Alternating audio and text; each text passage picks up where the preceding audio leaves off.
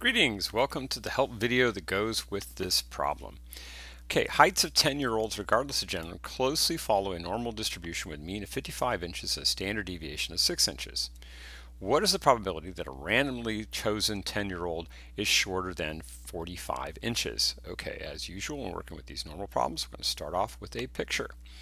So let's come down here and let's draw ourselves a standard normal bell-shaped curve. X-axis this time, what does it represent? It represents heights. So this is the height of our intrepid little 10-year-olds, okay? So this is the height of 10-year-olds.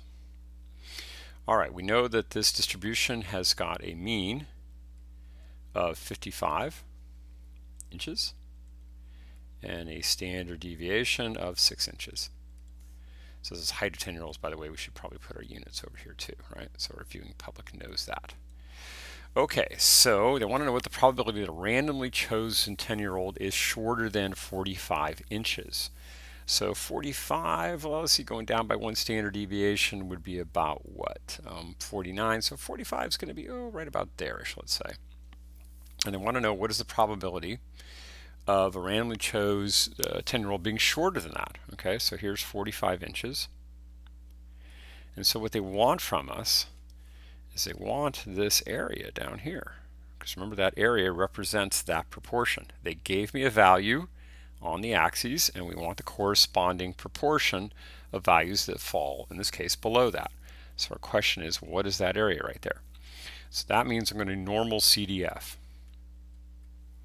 If I'm looking for a proportion or for a probability, I'm going to use NCDF. So I'm going to go from what, negative E99 to 45 to 55 to 6. Okay? All right, so let's go get our calculator out and let's see what that looks like. So let's see. I'm going to go second distribution, option number 2 for normal CDF. Lower end point is at negative E99. Our upper end point, let's see, what was it again that we were looking for? Let's slide it over here, shorter than 45 inches. Okay, so we're going to put a 45 in. And then our standard deviation, our mean in our standard deviation is going to be 55 and 6 respectively. Go ahead and paste that command. Hit an enter, and bada bing, bada boom, we've only got about what? 4.8% of the kids are less than that height. So this is equal to 4.8%. Okay? So the probability of randomly selecting a 10-year-old and having them being less than 45 inches is pretty rare. It's about 4.8% of the time we're going to find that happen. Okay, let's do another one with the same problem situation. In other words, we're still talking about 10-year-olds, all right? So this time, we want to find the probability that a randomly chosen 10-year-old is between 59 and 66 inches. Okay, so again, start off by drawing yourself a picture. Trust me, you'll find these problems so much easier if you draw the picture every time. Okay, we defined X in the previous problem. We know that that's the height of a randomly chosen 10-year-old, okay? So we know again that the mean right here, remember the mean splits it in half, okay? So we know that that mean right there is again equal to 55 and the standard deviation is equal to 6, okay? So we want to know between 59 and 66 inches. Well, this is at 55, and so 59 about there-ish, 66 about there-ish, right? So this is at 59 on the axes, this is at 66 on the axes. And what we want to know is the area trapped between those values. We want to know this area in here, okay? So finding that area means that we're going to have to use norm CDF.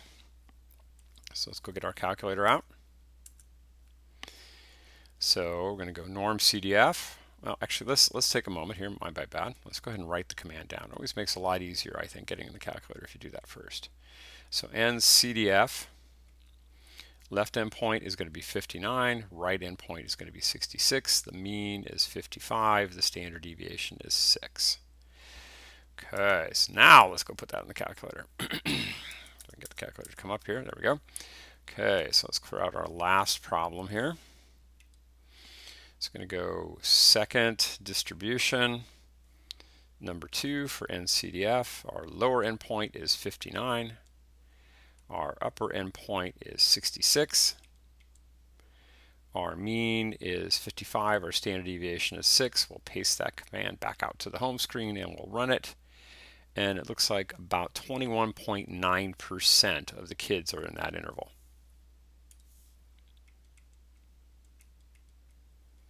So 21.9% of the kids are between 59 inches and 66 inches. So this is an aside. These distributions, these sort of problems are useful for people like clothes manufacturers, shoe manufacturers, people like that need to know, hey, you know, how many do we need to make of each different size so that we have enough that we're actually hopefully going to sell them all. You know, we don't want to make too many of them, but we want to make enough that we're going to make money. Okay, let's do another one. So next one here says you got the height of 10-year-olds regardless of gender closely follows a normal distribution with mean 55, standard deviation of 6. Always a good idea to check that, okay?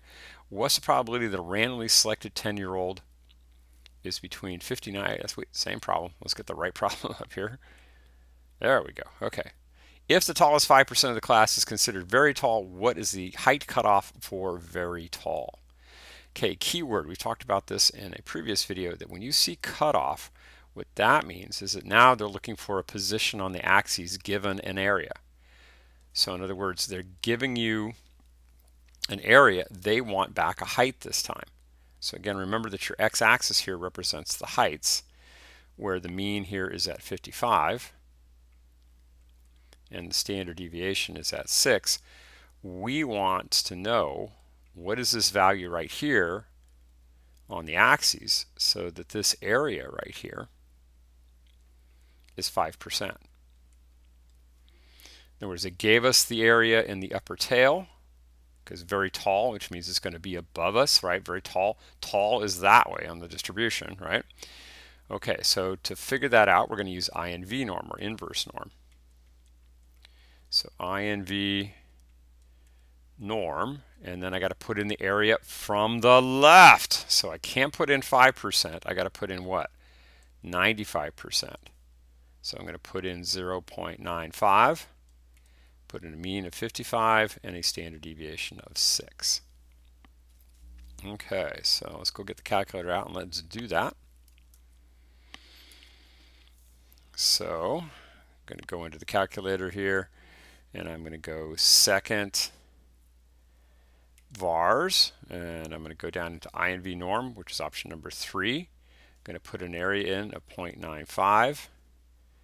Put in my mean of 55, put in my standard deviation of 6.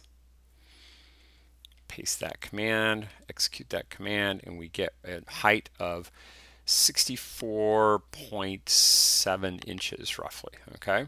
So let's go ahead and draw the picture of what this meant, or finish drawing our picture, I should say. So we know, get the right thing, here we go.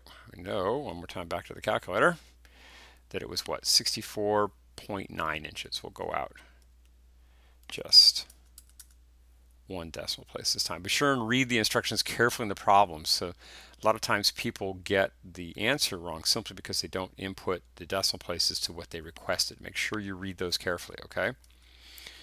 All right, so one more time. I'll go check my calculator one time because I can't seem to remember the number. 64.9. There we go. Remember, that's in inches, okay? That's not a probability, that's in inches here. So this number right here on the axes was 64.9, okay? Alrighty then, so let's do one more of these.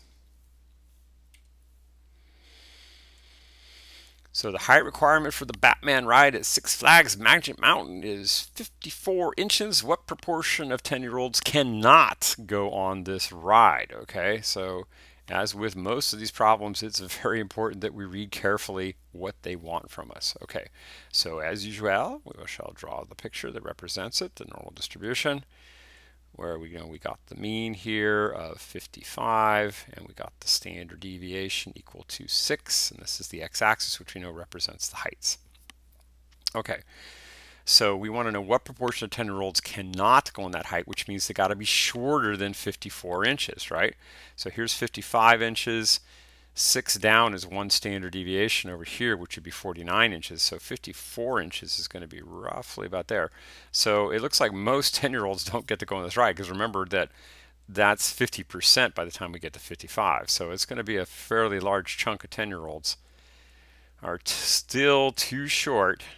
Oh, and they are so bummed to go on this ride, right? Remember, this cutoff point right here is 54. They gave that to us in the problem. And what we want to know is, what is that area this time? Okay, so that's going to be what? That's going to be norm CDF.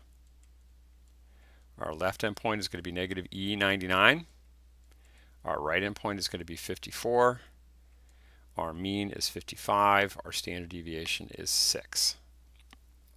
Okay, let's go get the calculator out and let's go do that. So that says, clear all this out here. We're going to go second vars number 2 for normal. Go negative E99. Let's see, and our upper this time was 54. Our mean was 55. Our standard deviation was 6. And then we do a paste. And we get back 43% roughly. 43% of really bumped 10-year-olds, okay? So that's equal to 43.3 if I recall correctly. Let's go take a peek at it. Yeah, 43.4, excuse me, round off correctly, Mike.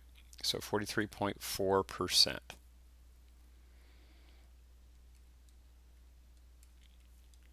So that area was 43.4%. Now keep in mind, that's a percentage. That tells you what percentage of the poor little 10-year-olds don't get to go on the ride. Okay, well, hopefully you found that useful. Again, if you have any questions, do not be shy about posting to the Q&A forum, or you can send me a message directly and I can post back up to the Q&A forum.